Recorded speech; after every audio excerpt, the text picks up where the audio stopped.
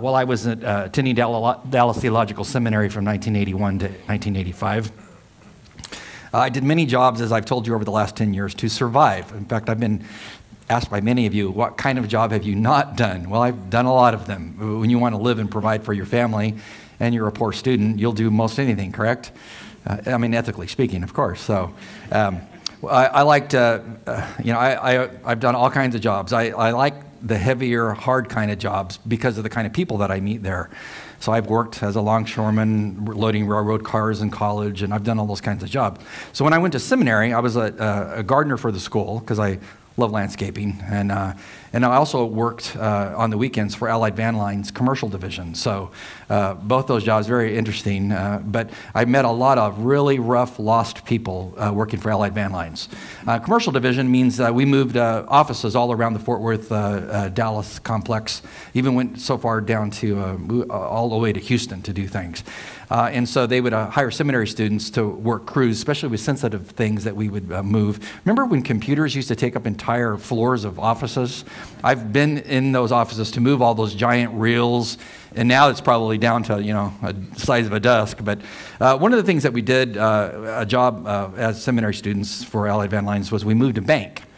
And that was an interesting move because when it came down to moving the bank, we showed up at the site. They divided us into teams, and you could see this old bank on a corner in the Dallas area, and then next to it was a hill, and on the hill was a massive skyscraper. And so we're all going, wow, business must be good for this little bank because they're moving from this little tiny old bank to this beautiful structure. Our job that day was to move all of the contents of the vault. Cool. Why would they ever pick seminary students to move the Yeah, right. They didn't go to local prison. That'd have been like, yeah. So our job that day was like the vault contents. But the vault contents for us were all of the safety deposit boxes of the bank. It was a big bank. And so what they did is we came in crews and unbolted all the safety deposit boxes, and they came out in sections that were about 2 tons a section.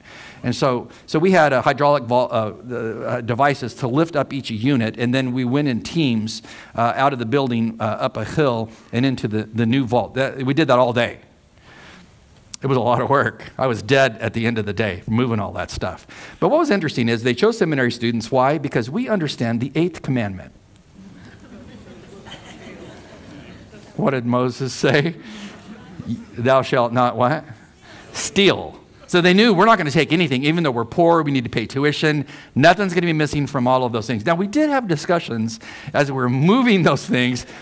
Wonder what's in here. But nobody tried to pick, et cetera.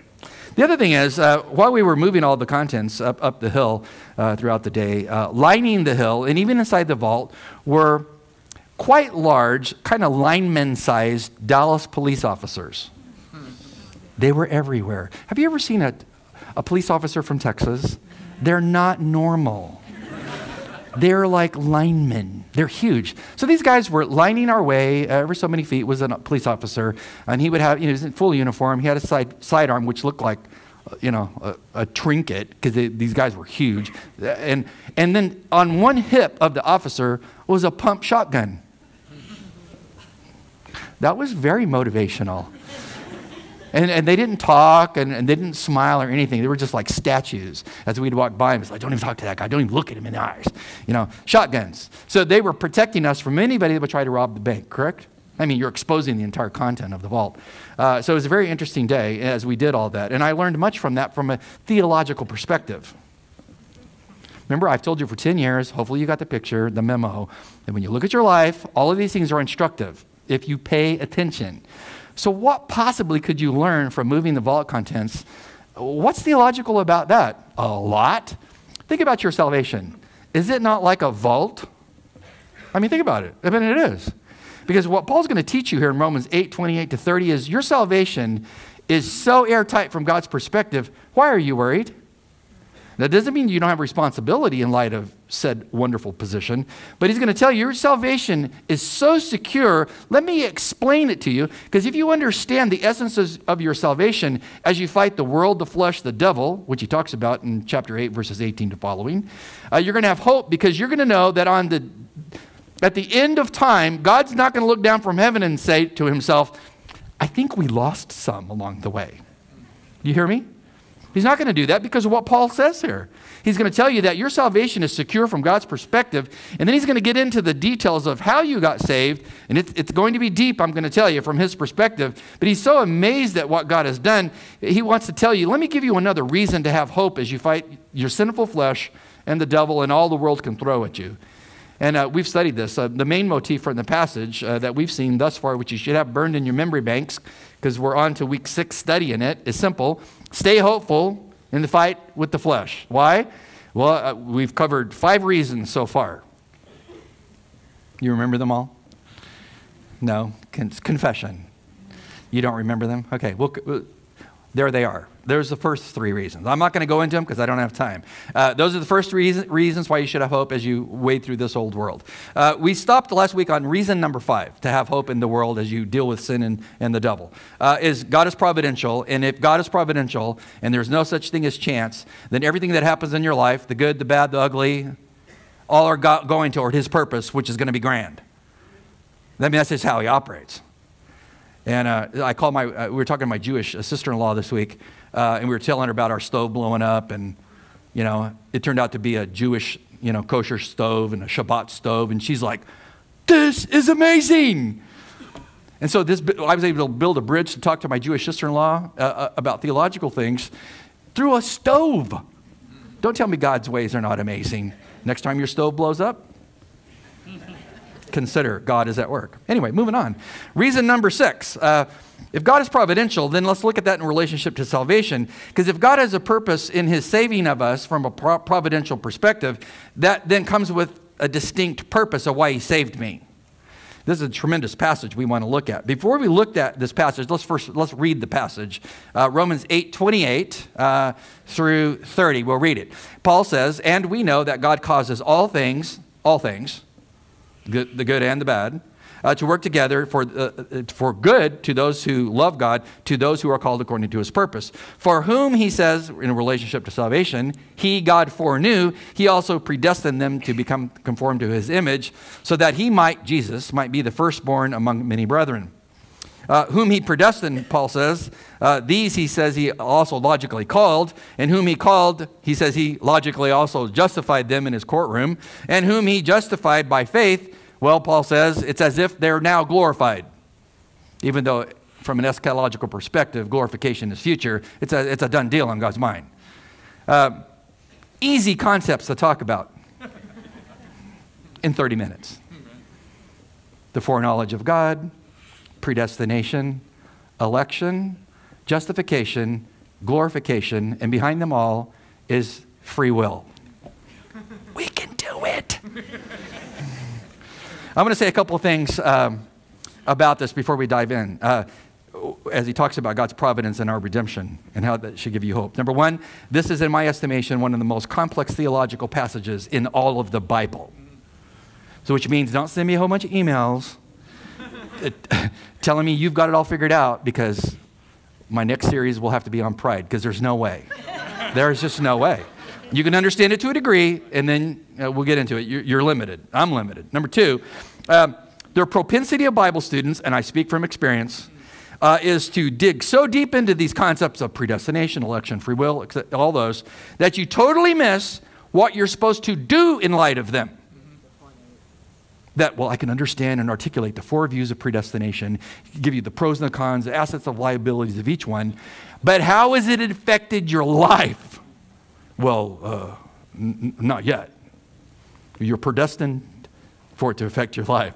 So don't get so caught up in the details you miss what's going on in the passage, and we'll get there eventually. Do you buy Girl Scout cookies? Are they not from Satan? I just stay away. The sleeve, you open it, it's gone. You know what I'm saying? They are designed to fit in the palate of most mouths. One goes in, Thin Mint, whatever, it's gone, correct? Who takes a bite? So what we're going to do is we're going to take the cookies, as it were, and we're going to stick them on the lower shelf so you can go, oh, that was tasty. So as we look at the cookies on the lower shelf, when we leave the lower shelf where the cookies are, remember what we talked about when we put the cookies on the lower shelf, correct? I've lost you even in that. Okay, so stay with me. So here's the main cookie concept of this. Lower shelf, what's Paul after here? Here it is, 2 sentences. Number 1, God's providence so forms the basis of your salvation that your salvation is locked up like a vault. And in light of the fact that your salvation is locked up like a vault, you have a goal from God to live for him every day. That's what we're talking about in this passage. Now, with that in mind, let's enjoy ourselves and look at what Paul talks about here. He's going to talk about 3 concepts in relationship to the providence of God and your salvation and why that should make you hopeful in this life. Number 1, he's going to tell you in chapter 8, verse 28, the last part of this section, what I would call point C, is there is a divine purpose in your salvation. Just the concept of purpose. Now, you may walk through life wondering, why have all these things happened to me? Well, God's looking down from heaven and saying, there's purposes tied to all of these if you pay attention. God always has a purpose. This is what he says here. We know that God causes all things to work together for good to those who love God. Who are the people who love God in the passage? Well, a Christian by definition is somebody who loves God. I mean, that is what a Christian is, someone who loves God. And Paul says here that all things in life, the tragedies and the triumphs, they all work together. Now, I'm going to give you this Greek word, and you're going to know what it is in English, and then that will then prove my point many times over that it's easy to learn Greek. What say you? Synergeo is the word to work together. Synergeo. Synergeo. Sounds like synergy. Synergy. You know what synergy means? Synergy. I went to the fountain of all knowledge, dictionary.com. What does it say about synergy? It says this. Synergy is the interaction of elements that, when combined, produce a total effect that is greater than the sum of the individual elements. What did he just say? When you put stuff together, it comes out cool, like a Girl Scout cookie, you know? Synergy, putting things together that may not have necessarily ever been together, but when you put them together, it's primo. I don't know, have you ever used epoxy? I'm probably speaking to the men here. I'm sure ladies don't use it in the kitchen, but epoxy. So what is it? It's 2 tubes mixed together, the epoxy and a hardener, and when you push the little syringe like you're a doctor doing surgery, when they're mixed together, what happens? You got glue, like in a major way. Just don't ever use it on teeth or anything. I mean, but just...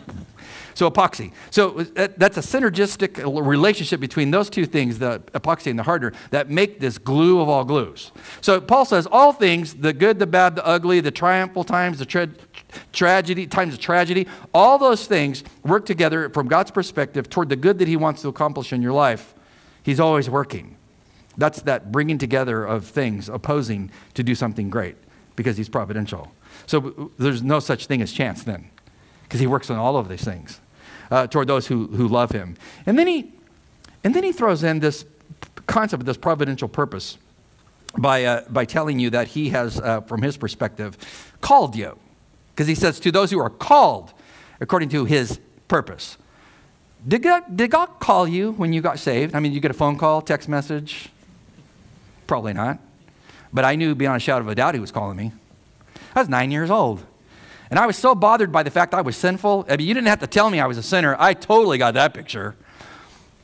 Especially after family members kept telling my mom, if you don't do something with him, he's going to wind up in prison. I was 9.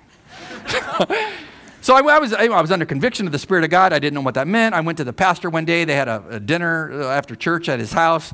I went over to Dr. Lind, and I told him, I said, I was a 9-year-old kid. And I said, could I talk to you privately in the living room? He said, sure.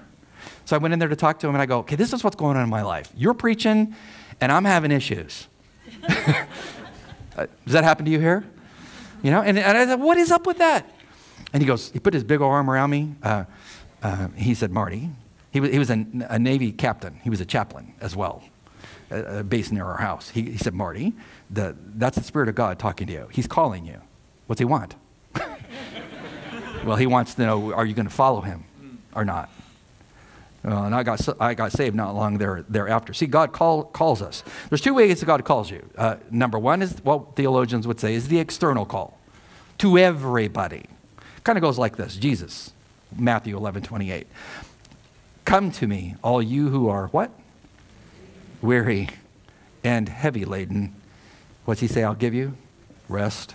Rest for your soul. I'll give it to you. You come to me. Who's he calling? Everybody is called.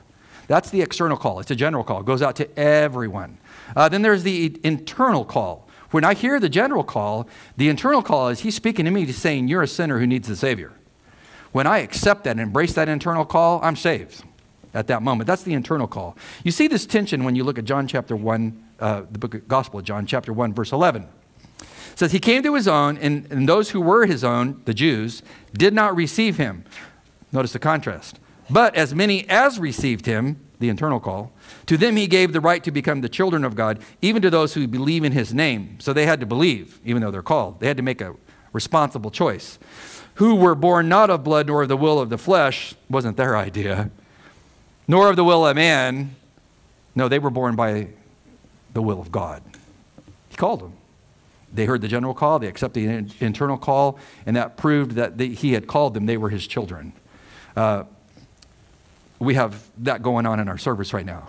The general call is for Jesus says, come unto me. That might be you. To respond to the internal call to trust him as Savior, your life's radically changed. That's what Paul is talking about when he talks about your calling. Your calling is not just to call you, but it comes with a purpose. See, you're called, as he says, according to his purpose, not you. See, my life no longer, it hasn't been for many years, it's not about my hopes, my dreams, my plans, although I do plan and I love goals and objectives, etc. But I realize at the end of the day, it's not about me. It's never been about me. Who's it about? It's about him. Lord, where do you want me to work? Lord, who do you want me to marry? Lord, what do you want me to do in this situation? Lord, it's about him. See, it's about him. See, it's his purpose. What is your purpose, God? And Paul will explain that here. The word purpose, prothesis in Greek, is the word used in the book of Hebrews chapter 9, verse 2, to describe the bread of the presence, prothesis. Presence is the word that Paul is using here for purpose. Because the bread of the presence, the table of showbread, the 12 loaves of bread in the tabernacle or in the temple, were God's message to Israel as he looked at those 12 loaves of bread, that I am your bread and your sustenance. You rely upon me. I will provide for you. It was a purpose of that bread. So Paul says, I can take that prothesis concept, that word, and apply it to God all day long. He has a purpose for you in your life. What is the plan of God's divine purpose when it comes to my salvation? Well, that's where it gets interesting. Because he's going to throw us into what I would call the Mariana Trench. What is the Mariana Trench? It's off the coast of Guam. It's 35,000 feet deep. That's deep. Like how deep? Well, it's deeper than Everest is high. Correct? It is so deep, if you were to go down there, the water pressure is 8 tons per square inch. That'd be comfortable. They've likened it unto stacking 50 jumbo jets on your chest. That kind of pressure. That's pretty deep. There's 1,000 more times pressure down there than there is at the water level before you dive down. 35,000 feet plus. Why do I bring that up? Because diving into these verses here is like diving into the Mariana Trench. Why? Well, what does Paul talk about in 2 verses? Foreknowledge of God, predestination of God, the election of God, the justification of God, and the glorification of God of all saints. And in the background is free will. We can totally cover that concept, all wrapped up into one. Absolutely we can, because Paul's talking about it from the perspective of God. So as we look about on these great concepts, I want to add a couple of things, because I know the kind of church that you are. So I need to preface my remarks by making a couple of points. Number one, as you look at those concepts, never forget Deuteronomy 29, verse 29, which says, the secret things belong to who? To the Lord. Who is he? He's our God. But the things revealed to us belong to us and to our sons forever, that we may observe all the words of his law. So, does God have secrets? Does he? No, absolutely. I mean, it's a softball question. Absolutely, he does. God has secrets. Are you ever going to know and understand all those secrets of God? No. Not even in eternity. Because his thinking is so far beyond yours and mine. There's things that are secret in his mind that we just don't, like, where did evil come from? Why is there evil? I mean, if he lived in a pristine environment, I'm bringing up another complicated subject, but I took one whole doctoral class from Dr. Geisler on said subject. The class was called On Evil. That was the name of the doctoral class. But I mean, where did it come from? I mean, I can tell you, and I took a whole class on it. But it's a mystery, is it not? I mean, why did God permit some of these things? So God has secrets. So at the end of the day, when you look at foreknowledge of God, predestination of God, etc., all those concepts, realize if you're going to start emailing me that you've got this figured out, no, you have not. Because God has secrets he has not told us. So we do not understand how all these things fit together. Number two, his thinking is beyond your thinking. I did a little research on IQ level. And this is a church, I'm sure, with a high IQ level. Is it not? It's a very humble church. Is it not? I mean, think about IQ. I mean, how high can an IQ go? I did some reading on that this week. Found it most interesting. There's a man named Tareen Teo. Has an IQ of 230. He would be interesting to talk to, wouldn't he? You wouldn't understand a thing he said. Marilyn Voss Savant has an IQ of 228. There's another individual, his name is Kim Ung Young, IQ of 210. Could you have a conversation with these people about anything meaningful? Well, to a degree, but they understand things way beyond what you understand them, I'm sure. But could they have an in-depth conversation with God and figure out everything that he's doing? No. Because we can't even understand what an IQ of like 1,000 would be. What is an unlimited IQ like? God. So even the smartest among us cannot figure out these things because it's what God said in Isaiah 55 is so true. What did he say? Verse 8. God says to us, my thoughts, not your thoughts. Neither are my ways of doing things your ways. For as the heavens are higher than the earth, so are my ways higher than your ways. And my thoughts, well, by implication, they're higher than your thoughts. So my thoughts are finite and limited. His thoughts are infinite and unlimited. Does he ever have to learn anything? No, because he knows everything at all times and never forgets anything. He knows all things past, present, and future. When I was at the National Apologetics Conference back in October, where Ravi Zacharias was the main speaker, I was one of the speakers in one of the auditoriums. When I had some downtime, Liz and I went to a class on DNA structure. That's romantic. So we had some time to kill. This is interesting. How does DNA structure point to the master designer? So I know something about it. It's not I'm totally clueless. So we sat in there and we're kind of toward the back listening to the scientists speak from LA about it. And after about 10 minutes, I leaned over to Liz and I said, do you understand anything he's talking about? She said, no, I don't. Do you? Let's leave. So we got up and walked out. Don't leave this sermon. I'm trying to explain things to you. I just merely say, your thinking is limited, is it not? He got at what he was talking about and all the scientists sitting there, but it was way past my pay grade. But does that mean that we can't grasp it to a degree? You can understand this to a degree. Number three, we cannot escape the limitations of our spatial dimensionality. You cannot escape. We have limitations. How many dimensions do we have? You're still trying to figure out what I talked about in the last section. Okay, so how many dimensions do we have? Well, we have height, depth, breadth, and if you want to add a non-spatial dimension, time, we've got how many? Well, probably 4. Could we even understand 8? No. How about dimensionality level 1,000? No. See, this is why when Paul tries to write about heaven when he saw it, doesn't describe it.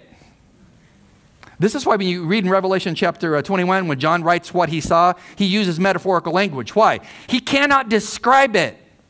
It's the finite explaining the infinite. So when you're looking at our construction, realize not only do we have cognitive limitations, we're stuck in time and space in a dimensional world that can't even comprehend his dimensional world. So where we get into trouble is we try to hold God in a discussion with, this seems incongruous. And he's looking from his dimensionality going, if you were only where I am, you would totally understand. See, if we were in a one-dimensional world, could we understand a three-dimensional person? Not really. So bear those things in mind as we look at the fact that when it says God foreknew us, what does that mean? It means he has absolutely perfect knowledge. past, present, and future. When he looked down the halls of time, he foreknew us. He knew every single person, ipso facto, who would trust him as Savior. He would, by definition, have to know that. Now, you might be sitting there thinking, well, if he knew all things, then does it mean that I have a free will? Remember, from his dimensionality, he says, I knew you, that you would trust me. But he also says, all throughout the scripture, I give you a choice. I can't bring those two things together with finite thinking. I leave that to God. But he says, I foreknew. He foreknew that one day at 9 years old I would trust him. And I did. Did I have the free choice to choose him? Yes. Do I understand the mystery of how he did that? No. 1 Peter chapter 1, verse 1, Peter says, Peter, an apostle of Jesus Christ, to those who reside as aliens scattered throughout Pontia, Galatia, Cappadocia, Asia, Bithynia, who are what? Chosen. How? Well, according to the foreknowledge of God. I knew those believers in those regions. I chose them in eternity past to be my children.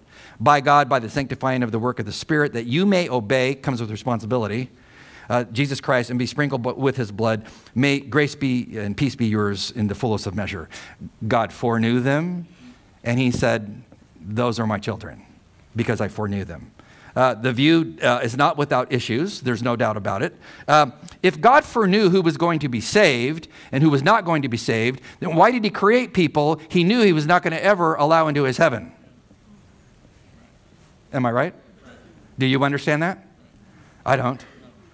But I leave that to God. That's his business. His call is to me to make a decision. I'll let him sort out the incongruities of how he does things, because he's way beyond my thinking.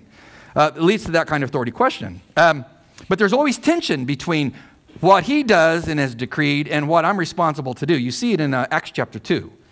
Peter says, verse 22, men of Israel, speaking to the Jews, men of Israel, listen to these words. Jesus of the Nazarene, a man attested to you by God with miracles and wonders, that validated who he was, and signs which God performed through him in your midst, just as you yourselves know, this man delivered up by the, what?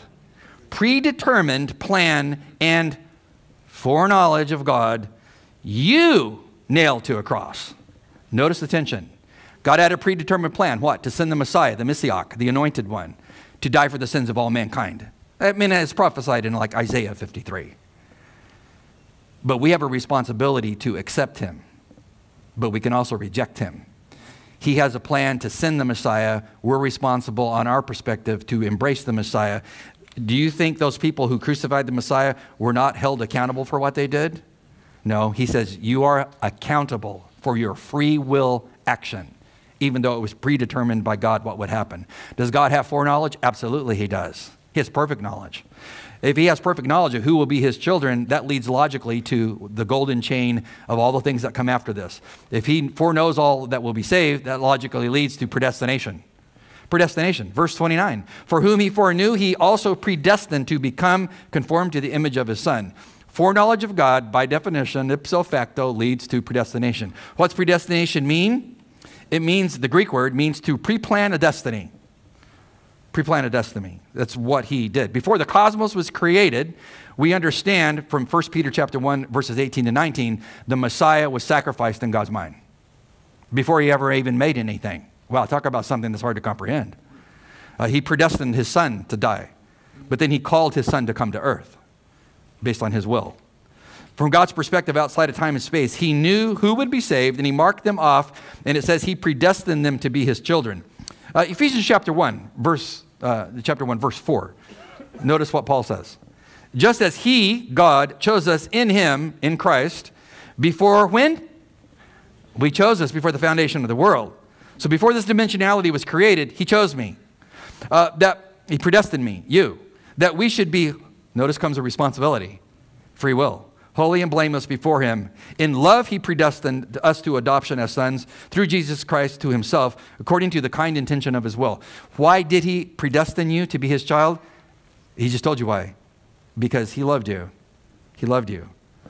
But then he didn't predestine everybody, did he? Does that mean he didn't love them? But what does it say in the gospel? For God so loved who? The world. That he gave his only Son, his only begotten Son. He loved the world, but he knew of those that he loved, the world, that there was another group that he loved that would be his children. And we'll get into whether that's fair or not in just a minute. About 11:15. Charles Spurgeon, the great preacher from the 1800s, said this about the predestination of God. Quote, that God predestines and that man is responsible are two things that few can see. They are believed to be inconsistent and contradictory, but they are not, based on the law of non-contradiction. I'm sure that's what he was talking about. It is just the fault of our own weak judgment. He says two truths cannot be contradictory to each other, law of non-contradiction, from Aristotle. He says, if I then find in one place that everything is foreordained, that's true. And if I find in another place that man is responsible for all of his actions, that is true. It is my folly that leads me to imagine that these two truths can never contradict each other. He says, these two truths, I do not believe, can ever be welded into one upon any human anvil. But one they shall be in eternity. These two lines are are constructed so that they are so nearly parallel that they shall, if anybody pursued them to the fullest, you would never completely understand them. But he says they will converge one day at the feet of the throne of God Almighty. I tell you, I get chills even thinking about it. I truly do. Because this is so beyond thinking, but I understand it to a degree. But one day when I have the mind of Christ and can look at how he did things and why he did things, I will stand and go, praise be to your name. You knew exactly what you were doing. I just couldn't understand it with a finite mind completely. But I know that you predestined because you said you did. If he foreknows all those who will be saved and not saved, if he predestines those to be saved and not saved, then that leads to the doctrine of election. Then he chose. And these all happened like instantly. He elected, Romans 8. Whom he predestined, these he also called. That's the doctrine of election. Whom he called, these he also justified. He called. He chose. I can tell you what I've heard many times in my lifetime. So you believe in the foreknowledge of God? Yes. Do you believe in predestination? Yes. Do you believe in the election of God that he chooses? Yes. Do you believe in free will? Yes. Do you understand how they all go together? No. I'm not God. But I know he chooses. So then comes the follow-up question. It's so unfair. It's unfair. Why? Well, he chose some. He didn't choose everybody. I mean, everybody gets a trophy. Everybody gets in. No. Says he chose. It's not fair. Which the answer to that retort is this. What would fair be from God's perspective when man sinned in the Garden of Eden? What would fair be? Fair would be an absolutely holy God who had two people who willfully shook their fist in his face, defied his law, his Torah. That defiance would have met with complete vaporization, and God was done with mankind. But what did he do? He chose to be merciful and gracious and send the Messiah. That's what he did. That's called grace and mercy. The fact that he would choose me, you, 10 people, 10 million people, etc. The fact that he would choose X amount to be saved, that's his business. He didn't have to choose anybody. That's called grace. There's nothing unfair about it at all. It's God being completely fair in light of who his person is. John chapter 8. Jesus says to the Jews that are unbelieving, as they look at the evidence of his messiahship, why do you not understand what I am saying? It is because you cannot hear my word. You are of your father, the devil, by willful choice. And you want to do the desires of your father, and he was a murderer from the beginning. Remember Cain and Abel? He does not stand in the truth because there's no truth in him. Whenever he speaks a lie. He speaks from his own nature, for he is a liar, and he's a father of lies. And they say Jesus never really confronted people because he was loving and kind all the time. Remember, he loves truth. But because I speak the truth, you do not believe me. Which one of you convicts me of sin? If I speak the truth, why do you not believe me? He who is of God hears the words of God. For this reason, you do not hear them because you are not of God. You have a free will, he's telling them, to choose whether you trust me as the Messiah or not. It's your free will. Now, Jesus knew among them, I'm sure in his omniscience, who would choose and who would not. But from their perspective, he's telling you, you're all rejecting me on your own free will. You're accountable for your decision. Does God choose? Yes, he chooses. Well, how do you know if he chose you or not? Well, if you embrace him as Lord and Savior, it's absolutely instantly just revealed you're one of those. But there's also those who reject him. That's your choice. Your willful rejection. He wants you to embrace him because he does not take delight in the death of the wicked, as he says. And so if God does all those things, foreknowledge, what's the next one? Predestination, election. It leads to justification. If he chose you, then when you get saved by faith, in his courtroom, your sin is forgiven. The slate is made clean. And then he says, if you're justified in God's mind, in his courtroom at the moment of salvation, in his mind, it's also as if you are glorified.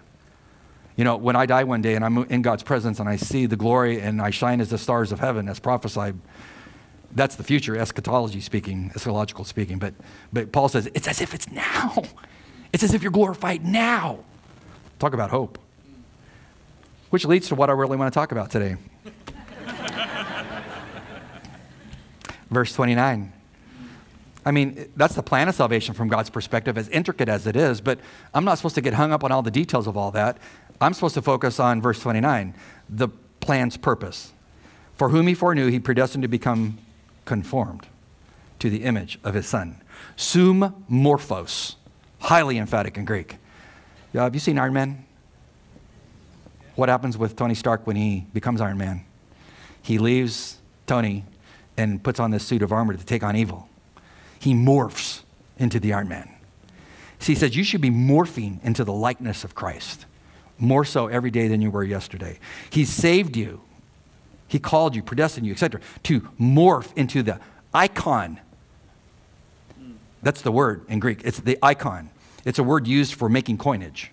That when they would use a die to make coinage, when they would make a coin, it would look exactly like the original one. It conformed to that.